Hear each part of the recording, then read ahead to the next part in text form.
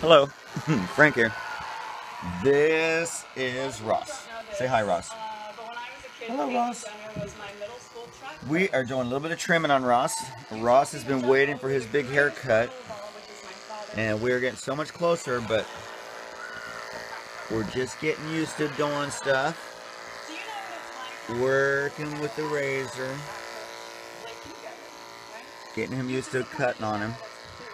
If you notice, I do my dogs a little bit different. We do so much trust stuff that they trust me just to do it. So I've been doing his toes and the bits that make him really jumpy and such. We've been working on those for a while. And we are just about to take all that extra hair off, huh? Huh, George? Watch out, George. You're in the shadow. All right. Oh, such a messy house right now. We're in the middle of cleanup, as usual, because it's a doggy house. Huh, George? It's a doggy house.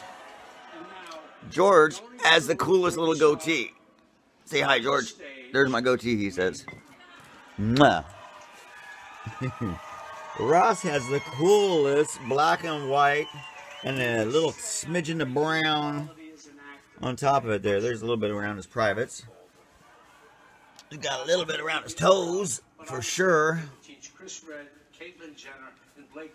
And he just adores being groomed. He is so excited about having his hair cut. And he likes that big old ball, too, to be honest. Ball. You like the ball? Thank you, Ross.